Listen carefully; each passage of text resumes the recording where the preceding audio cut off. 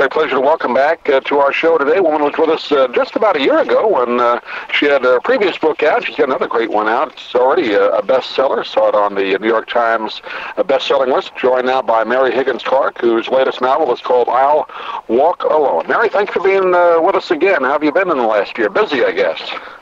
Busy. It goes too quickly. You say last year and you go, gulp. So like last month.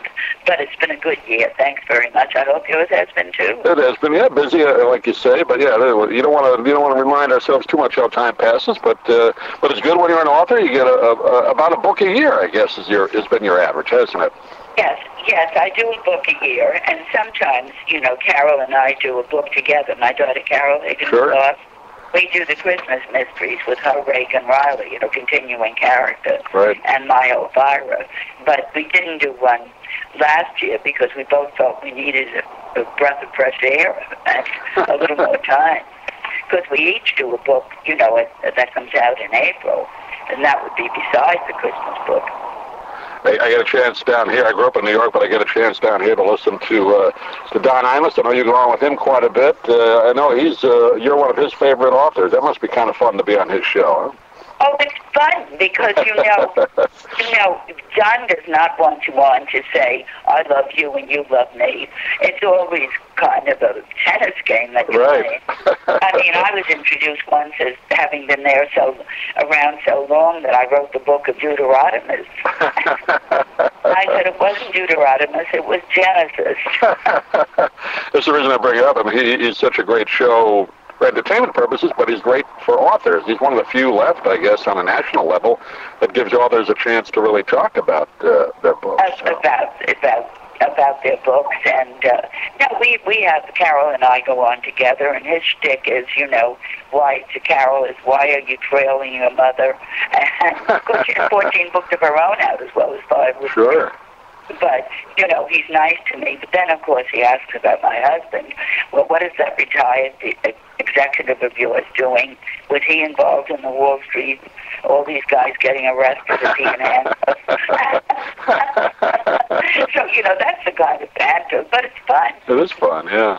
Before we get into the current book, Mary, I was just thinking before we went on, during the year, like when your previous book is out, do you get a lot of people that are your readers send you emails with ideas for future books, or does that happen to you, or do you have to kind of put that out of your mind so you come up with a totally unique idea on your own?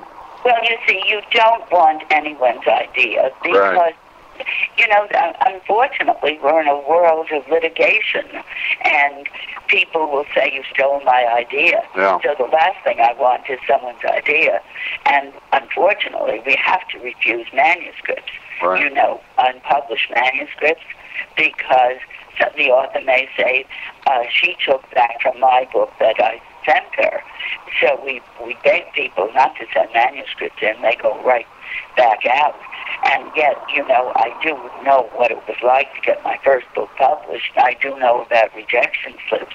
My first short stories were out for 6 years before the first one sold. The first one had been out 40 times when a little magazine paid me $100 for it. So I do sympathize with the beginning writer, but you can't read unpublished work.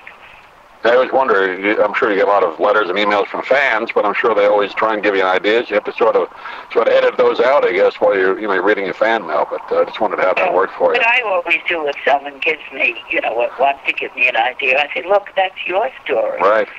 Those are the story. You put it down on paper. And I tell someone who has never tried any writing, I say, go to a community class where you get an assignment to write, because that'll get you in with people who have the same ambitions. In my first short story writing course, 1,000 years ago, we formed a writers group out of it. We met for 40 years. Wow.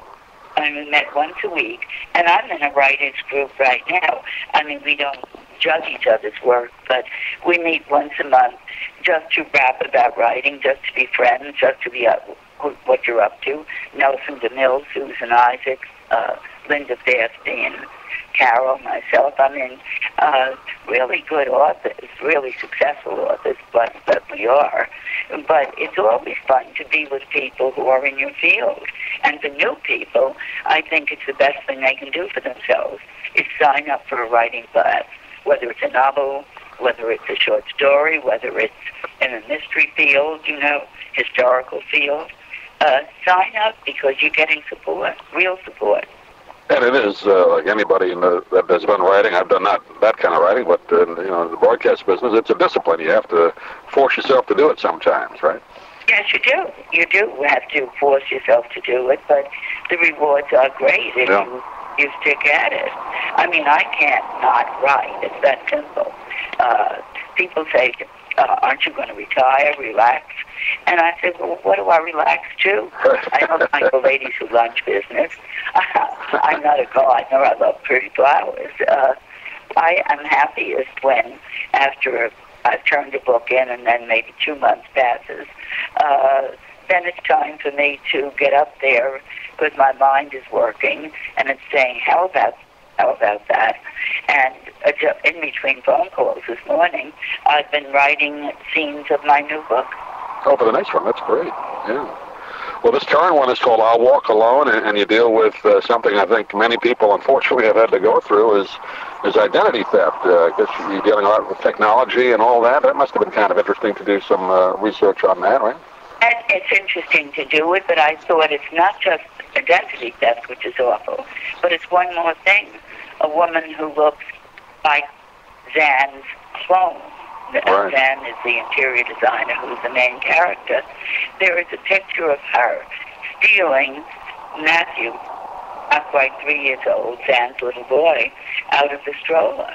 And the picture has emerged on his 5th birthday. He's been missing for 2 years. And it looks as though she was the one who stole her own child while the babysitter was asleep on the grass in Central Park on a warm day. And now people honestly think, and the police think, this kid was getting in her way. She was raising him alone. Her career is everything to her. And they believe that she has probably killed him. But they indict her for his kidnapping. And everyone says, but it's obviously you in that picture, obviously. And she is pleading with her friends, don't be sorry for me. Believe me. I am not the woman in that picture. I am not. So can you imagine if someone believes that you were a kidnapper? Sure. Even the saleswoman she buys from in Saks Fifth Avenue said, well, you bought those clothes. She said, I did not. She said, well, you bought them. So what can you do when you're surrounded by everyone turning either into an enemy or a friend who thinks you have simply lost it? Great premise. Yeah, people are going to be interested in that. Of course, the name of the book is called I'll Walk Alone. It's published by Simon & Schuster. We've been talking with Mary Higgins Clark, and MaryHigginsClark.com is your website. People can get a hold of you that way, right? And maybe get an autographed copy. I think they can order it that way over your website. Is that right? And on Facebook, of course, because I'm on Facebook, right. The fan life. And I love to get the comments from readers. It's a lot of fun. Yeah. It really is a lot of fun because we can interact the way no one would have dreamt you could 20 years ago. It really has made the work of an author a little bit easier, I guess, to, like you say, interact with your readers. So that must be interesting for you. Yes, and it's enjoyable to do it. But on the other hand, authors have to keep up with technology. Right. Now, think of a cell phone. If you are missing, almost everyone has a cell phone, and they can even tell where it is. Right. GPS, the cell phone. General vicinity. Right. My detectives in this one, I have 2 retired detectives, and I send them 25 pages at a time to make sure I'm doing things right. And one of them called me while I was writing this book. I have a detective carrying an umbrella in the rain, walking from a school to visit the next witness. And Steve said, Mary, detectives don't carry umbrellas. They might need to reach for their gun. The detectives do not walk in the rain. We detectives drive a car. Little details. He said we wouldn't have indicted her in the Central Park station. We take her down to Central Booking. Right. So these are the things that are very important that they're right when they go into that manuscript. Yeah, that's great. Well, Mary, I know we're kind of limited time today. Appreciate you joining us again here in Sarasota area. I know the people down here love books, and they'll go right out and get it. It's called I'll Walk Alone, and we look forward to the one coming up later this year. I guess you'll have a Christmas book. We'll talk to you then. Well, they have the Christmas book. We'll surely have April books.